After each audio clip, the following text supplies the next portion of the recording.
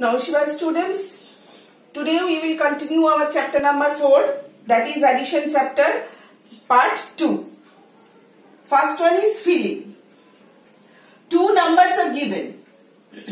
Sum of these two numbers is equal to sum of these two numbers. But here you can see one number is given. We will have to find out the other number. But how will we find out the other number? Here we will do the addition of these two numbers. First, 7436 and 2342. 6 plus 2, 8. 3 plus 4, 7. 3 plus 4, 7. 7 plus 2, 9. Now, what we will have to do? We will have to subtract this number from the sum of this number. So, this number 9778 minus 6774. 8 minus 4, 4, 7, 7, 0, again 0, 9 minus 6, 3. So the answer comes as 3004. Now you see the second one. Here the sum of two numbers is given, and here among these two numbers one number is given. We will have to find out the other number. Here what we will do? We will simply do the subtraction. 5828 minus 3426. 8 minus 6, 2, then 0, then 4, then 2. 2402. We will write 2402 here. Now this is the process. You will go through the process nicely.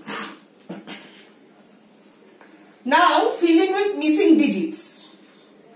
How we will fill in with missing digits? To do these sums, we will have to remember, we will have to follow the formula that is given over here. If the number after adding the column is bigger than the digit given in the respective column, then we make the smaller digit bigger by adding 10 with it. If the number after addition is smaller, we then simply do subtraction. You will follow this process. Now filling with missing digits. How we will do? We will follow this process. First number here, it is given 9. So I have written 9 over here. Here in the first column 3 and 2. Okay. So what will be the sum of 3 and 2? Sum of 3 and 2 is 5. But 9 is greater than 5. 9 is greater than 5. So we will simply do the subtraction. 9 minus 5. 4. Okay. We will write 4 over here. Next column you see 6 and 4. So what is the addition of 6 and 4? 10. Okay. So 10 is bigger than 3 or 3 is smaller than 10. 3 is smaller than 10. So what we will do? We will have to add 0 with this 3. Sorry, 10 with this 3. So 10 plus 3. 13. Okay. Then we will subtract 13 from 10 is equal to 3. Then we will write 3 over here and 1 is carried. Now 3 plus 2, 5. 5 plus 1, 6. And here it is 8. 8 is bigger than 6. 8 is bigger than 6.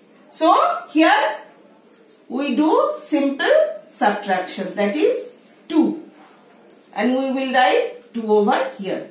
And now you can add, if you add, you will get this number as the result. So students, today up to this much, the sums that you have to do in junior maths book is given, and also in the maths classwork copy it is given. So you will very carefully go through the process and then you will do the sums. Now Shiva students.